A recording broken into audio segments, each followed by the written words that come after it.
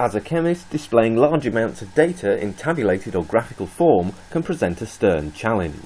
For example, even after removing as much spurious data as possible, you can still find yourself requiring the use of a large, data-rich table. And whilst it's tempting to simply shoehorn a miniaturized version onto the side of a slide, this should be avoided. Instead, choose to position your table on a slide of its own, as not only does this allow a more legible text size to be used, but it will also help you when walking the audience through the data. The same principles can of course be applied to graphs, where lazily pasting a default Excel format will often result only in the audience reaching for their collective magnifying glasses. Of course, moving your graph onto a slide of its own will help, but so too will resizing the axes text. Here, the labels are Arial size 28, which is actually bigger than the 24-point black text at the top of the slide. Even the apparently rather small axes numbers are 22-point font in Excel. A few other tricks can also make your information more digestible, such as labelling each dataset directly, as this saves the reader eye shuttling and shape matching between the points and the nearby legend.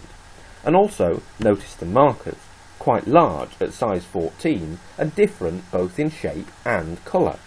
Indeed, you should avoid relying exclusively on colour, as many people can struggle with this. For example, the contrast between the black and the white bars here will be picked up even by somebody who is red-green colourblind. The inclusion of chemical structures also poses a text size challenge, as the structure on the left shows. Chemists instinctively know that molecules are connected by a carbon-carbon scaffold, and so more emphasis should be placed on the non-carbon atoms by increasing their size. Changing the document settings through the File menu in ChemDraw can help with this, for example by shortening carbon-carbon bonds, making more room for larger atom labels. Of course, such a complex molecule would rarely be shown, and so a more useful consideration may be this simple reaction scheme. Notice that how in addition to the clear atom labels, the molecules are also drawn in the same orientation, making the changes which are occurring more obvious. Other content, such as microscopy images, can present problems of their own, with scale bars often being too small to read.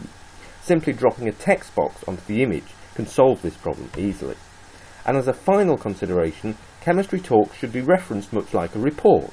Just don't use too many references per slide, and make sure they're big enough to be read and written down by the audience.